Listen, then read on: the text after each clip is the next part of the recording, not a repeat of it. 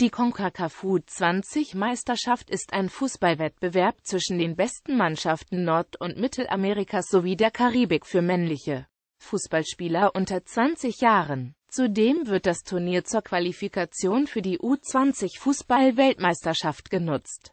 Organisiert wird die Meisterschaft von der CONCACAF. Erstmals wurde es im Jahr 1962 ausgetragen, fand zunächst in unregelmäßigen Abständen, später zumeist im Zweijahresrhythmus statt.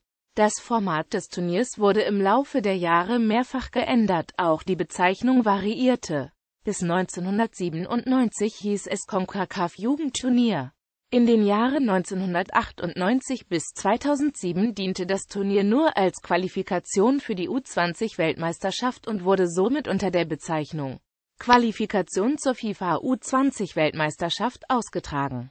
Seit 2009 trägt das Turnier die Bezeichnung CONCACAF U20-Meisterschaft und fand mit 8 Teams statt, die in 2 Vierergruppen die Teilnehmer für das Halbfinale ermittelten.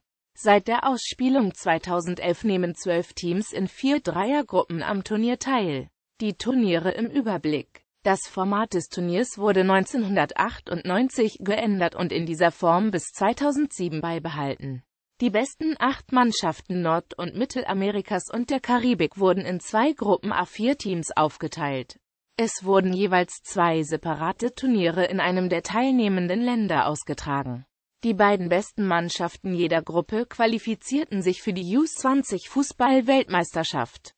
Mit dem Turnier im Jahr 2009 wurde der Modus wieder hin zu einem einzigen Turnier geändert, bei dem sich alle 4 Halbfinalisten für die U20-Weltmeisterschaft qualifizieren. Rangliste der Sieger in den Jahren 1998, 2001, 2002, 2005 und 2007 wurde kein Turniersieger ausgespielt. Logo Historie.